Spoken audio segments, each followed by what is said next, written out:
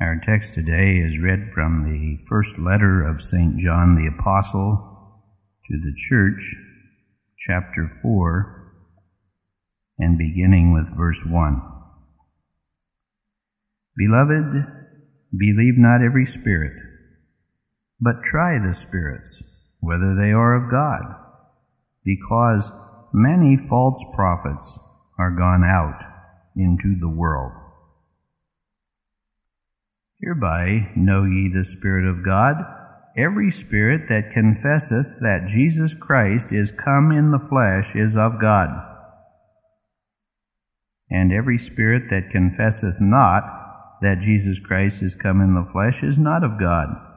And this is that spirit of Antichrist, whereof ye have heard that it should come, and even now already is in the world. Ye are of God, little children, and have overcome them, because greater is he that is in you than he that is in the world. They are of the world, therefore speak they of the world, and the world heareth them. We are of God. He that knoweth God heareth us. He that is not of God heareth not us. Hereby know we the spirit of truth and the spirit of error. Beloved, let us love one another, for love is of God. And every one that loveth is born of God, and knoweth God. He that loveth not knoweth not God, for God is love. In this was manifested the love of God toward us, because that God sent his only begotten Son into the world, that we might live through him. The basic description then of the truth and the light and the fellowship of God as it comes down to us is this: having the same mentality, the same mind, and the same motive that God had and has in this world. We know that in answer to the question, what must I do? Jesus said, love God and love your neighbor, and on these two things all the law hinges. Everything that God wants from man, everything that he has ever commanded, everything that righteousness and truth is comprised of, is comprehended in this: a true, biblically defined love for God and love for neighbor. Now, there are many components of life, and there are many teachings in the Bible that go into this area of life or that and give us many specific commandments. We're not trying to say we don't need those. If we didn't need them, they wouldn't be in the Bible. But what St. John is getting at is the new nature is this: to have love for God and love for others. This is how God is. This is what has motivated everything that God has ever done. Whether the rationalist or the philosopher or the positive thinker or the rebel understands it or not is beside the point. Everything that God has ever done has been motivated by love. And if we want to be like God is, if we want to be born of God in our lives, our souls, our Christian behavior, then we must have this basic motivation as well. This is the point that the apostle is getting at. And if we love God and if we love others, we will obey the commandments of God, because those things will tell us what to do. That will be what is good for us. That will be how God shows his love for us. And in obedience, we show our love for God and we show our love for others. And so we want to obey what God tells us to do. Now, for the simple and sincere and earnest-minded person, this can create a dilemma. Who do you believe? You want to be humble? You don't want to be judgmental? You want to do everything that is right? You want to be cooperative? Do you believe everybody that comes along and says they're of God? Do you give to everything that's supposed to be good? Do you participate in everything because it claims a good cause? How do you keep from being totally vulnerable to every whim and movement that comes along? Are we supposed to be censorious? Are we supposed to be judgmental toward religious activities that come our way and with which we become acquainted? Well, the apostle said very clearly, very plainly, yes, we are. He said, "Beloved, don't believe every spirit, but try that spirit to see whether it's of God or not, because there are many false prophets who have gone out into the world. Many false Christs, many claiming to be of Christ who are not. Many things claiming to be good that are not. And so you've got to try them." Now the word spirit is a Greek word pneuma, and it comes from the root word neo, and it actually means a current of air. It can mean a mental disposition, a vital principle, supernatural activity, whether demon or angel, and spiritual activity. You say supernatural and spiritual activity can be of false prophets? Oh yes, very definitely can be. St. Paul, in writing to the Corinthians, because they were down there among the philosophers and the mind manipulators, the positive thinkers, the charismatic humanists, and oh yes, this is an old group that has been with us for a long time. It revives from time to time and so on. And the apostle was worried. He said in the 11th chapter of 2 Corinthian letter, he said in verse 2, "I am jealous over you with a godly jealousy, for I have espoused you to one husband, that I may present you as a chaste virgin to Christ. But I fear, lest by any means, as the serpent beguiled Eve through his subtlety, so your minds should be corrupted from the simplicity that is in Christ. For if he that cometh preacheth another Jesus, whom we have not preached, or if you receive another spirit, which ye have not received, or another gospel, which ye have not accepted, I am afraid that you might well bear with him." And he went on to say in the 13th verse of that 2nd chapter, "For such are false apostles, deceitful workers, transforming themselves into the apostles of Christ. And no marvel, for Satan himself," listen to this, "Satan himself is transformed into an angel of light. Therefore it is no great thing if his ministers also be transformed as the ministers of righteousness, whose end shall be according to their works." Many false prophets have gone out into the world. Don't believe every spirit. Put it to the test. And how do you do that? Well, it's very, very simple. Very simple. It is also very resisted and opposed and resented and spoken against in today's would-be Christian movements. "Hereby know ye the Spirit of God. Every spirit that confesseth that Jesus Christ is come in the flesh is of God. And every spirit that confesses not that Jesus Christ is come in the flesh is not of God. And this is that spirit of Antichrist, whereof ye have heard that it should come, and even now already is in the world." What does it mean? Does it mean simply that someone gets up on the television or on the radio or in front of the church or writes in the book and says, "We believe that Jesus Christ has come into this world"? Is that what it means? Well, it isn't what it means. First of all, I call upon you to remember that we're talking about sanctification and Christian living, and the confession that we are talking about here, as the apostle said in the 19th verse, or earlier on in the 18th verse of chapter 3, must be in deed and not in word. It must be a confession of the life and of behavior, and not just a theoretical position.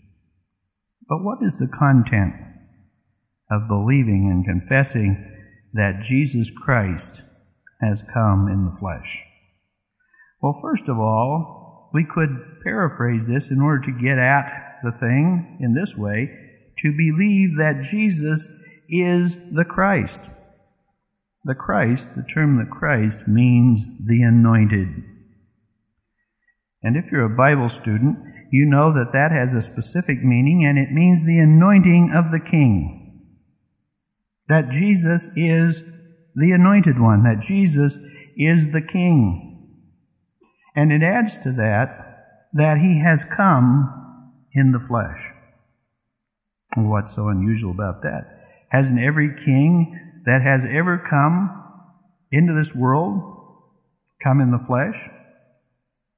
And don't we know, we who acknowledge that Jesus was here in this world, that he was here in the flesh?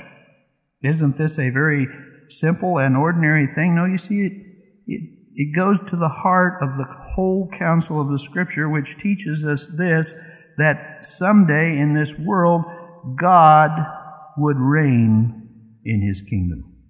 And that's the teaching of the New Covenant as it was found in the Old Testament. I will come unto you. I will do these things myself, he said in the 31st chapter of Jeremiah in verse 31. You couldn't do them, so I will come, and I will do them. And the prophet spoke of that one who would be born, who would be called Emmanuel, which is being interpreted God among us, or God with us.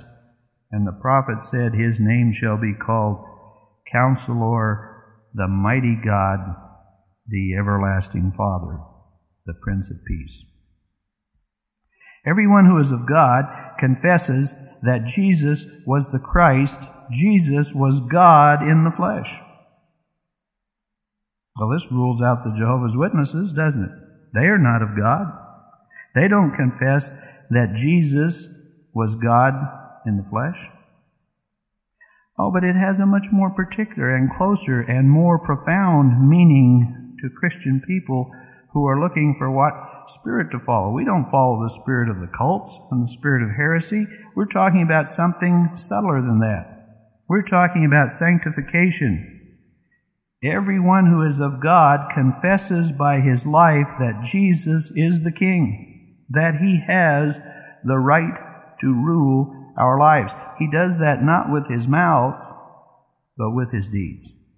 He teaches and practices submission to the authority of God and to the Word of God. The false Christ claimed to be of Jesus. And St. Paul, in 2nd chapter of 1 Corinthians, or 2 Corinthians, the 11th chapter we were just talking about, said they preach Jesus, but it's another Jesus. They preach Christ, but it's not the Christ we preach. They preach the gospel, but it's an altered and a changed and a different gospel than the one that is written in the pages of this book. Every spirit that teaches you and demonstrates to you through their behavior that Christ has the right to rule our lives and that we are duty-bound to obey this commandment, this Word of God, which tells us what the love and the obedience of God is. Now, it doesn't make any difference that these spirits claim to be of Christ, that they claim to be of Jesus, or even that they claim to want to save souls. St. Paul talked about Eve being beguiled by the serpent in the Garden of Eden. The devil claimed to be wanting to save souls. Oh, yes, he did. That's what he said to Eve. Eve, I just want to save your life. I just want to save your soul. That's all I want to do. I want to rescue you from this drab, dreary, slavish thing that God has got laid out for you. I'm just trying to help Eve. I just want to see you delivered from this bondage. He claimed to want to save her soul. But what he really wanted to do was destroy her soul, and he did it with her cooperation. Because God said, in the day you eat, you will die. The soul that sinneth, it will die. And did she? And did Adam? And have all of her children since then? You see, he was lying, but that's what he said. I just want to save souls. That's all I want to do, Eve. I just want to see lives saved. I'm just a good old boy, just trying to help out. That's all I'm trying to do. But Eve, you got to be you, for heaven's sakes. You got to have your own life. You can't let people tell you what to do. Did you know that when anybody comes to you with that pitch, they're an enemy, and you better get away from them as fast as you can. When people started telling you, you've just got to be you. You've got to find yourself. You've got to do what you want to do. You can't let people be telling you what to do. That person is an enemy of your soul. Oh, yes, they are. You say, I don't believe that. Well, that's all right. Neither did Eve. But they are. And those that are of God teach us to obey God, to submit to the rule of Christ, to bow to His lordship, to prove our love by keeping His commandments.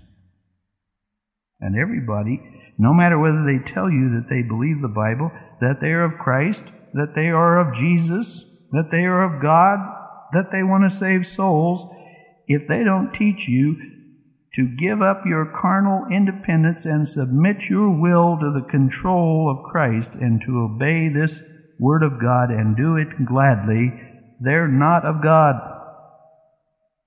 They are anti-Christ. They may be preaching Jesus, and they may be preaching Christ, but it's another Jesus, and it's another Christ, because the Christ that the apostles preached can only be served through submission and obedience to the Word of God. Anybody doesn't tell you that is your enemy. Anybody tells you other than that is a liar.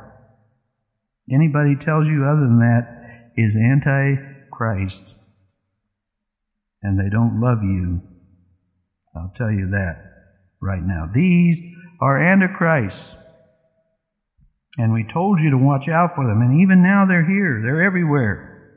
Preaching in the name of God, in the name of Jesus, in the name of Christ, in the name of the mission of the church. But that's not what they're up to. We'll talk here shortly about what they're up to. And they're here. But ye are of God, little children, and have overcome them, because greater is He that is in you than he that's in the world. You know, there's two kinds of people in the professing Christian world today. There's the kind of people who are looking for an in-group to get with. They're looking for an advantage. They're looking for something that will make them feel good. They're looking for something that will make them wealthy or well. They're looking for a club to belong to. They're looking for a mass to follow. And then there are the true people of God who are tired of the carnal way, the false way, the fallen way, and they're looking for God, and they're looking for truth. All they want to know is what is true. Where is the path of righteousness? Where is the light and the life? And St. Paul said, St. John said, you who are of God, already you're listening to what we're saying, aren't you? You're saying, that's right, that's the way I've felt. You're saying things that I've believed for a long time, but I can't get anybody to listen to me, and I can't get anybody to agree with me, and nobody will share them with me. You see, you have overcome these false prophets because you're of God, and you have an unction, and there's a Holy Ghost in you that's greater than that power of false religion, and it can't overcome you because you're seeking God. You're seeking truth. You're seeking light. And when you hear the truth, you know it because you're listening for it. When you see the light, you know it because you're looking for it. And Jesus said, blessed are you that seek, because you'll find. but they are of the world. You say, so many people are listening to the hype. They're going to see the religious shows. They're going to the religious carnivals. They're walking up and down in the religious circus. They're spending their money on the sideshows. Of course they are, because they're of the world. And they listen to these false prophets because that's what they want to hear. The false prophets are telling them what they want to hear. That's what they're looking for. They're not looking for God. They're not looking for truth. They're not willing to die to themselves. They're not looking for a message of self-denial and the giving up of this world in exchange for that which is to come. They're not listening for that. They're looking for a way to gain the advantage here and now. And when these false prophets come along and give them that pitch, they say, that's what I wanted to hear. That's my man. That's my movement. That's where I belong. And they are entirely right. They are of the world. They speak of the world. And the world heareth them. This is that laughing, clapping, shouting, leering, skipping mass of people who are going down the Broadway. They are of the world. They speak of the world, and the world listens to them, and the world follows them. But we are of God, and he that knoweth God heareth us. He that is not of God heareth us not. And hereby know we the spirit of truth and the spirit of error. Those that are of the truth, listen to the truth. Those that are not of the truth, do not listen to the truth. And the Apostle St. John said, those that are of the truth, listen to us, because we have been endowed by the Holy Ghost in a special dispensation to put into pen this inerrant, ageless truth. It cannot change. It will not change. The Word of God is forever settled in heaven. It is no individual's private opinion, said St. Peter.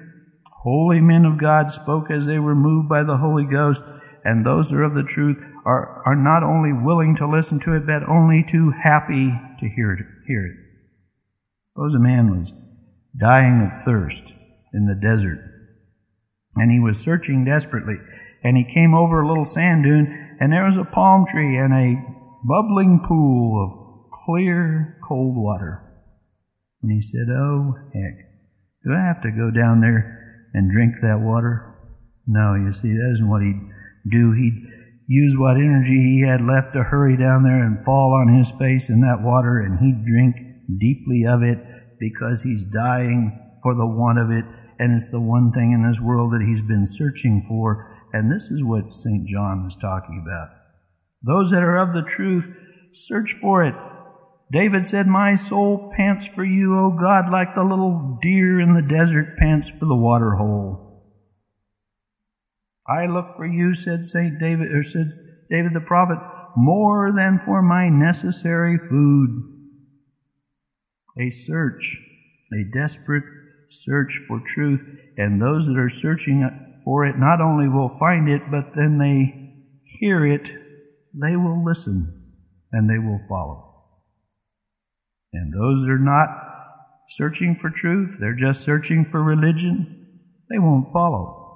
And this is how we know, said St. John, the difference between truth and error. Those who love and follow the Word of God are of the truth. And those who resent it, even though they claim to be of Christ and claim to be Christian and base all of their beliefs upon mental and intellectual and philosophical and rational and emotional experiences and not upon the Word of God, they're not of the truth. And those that teach like that are not of the truth. And that's how we know the difference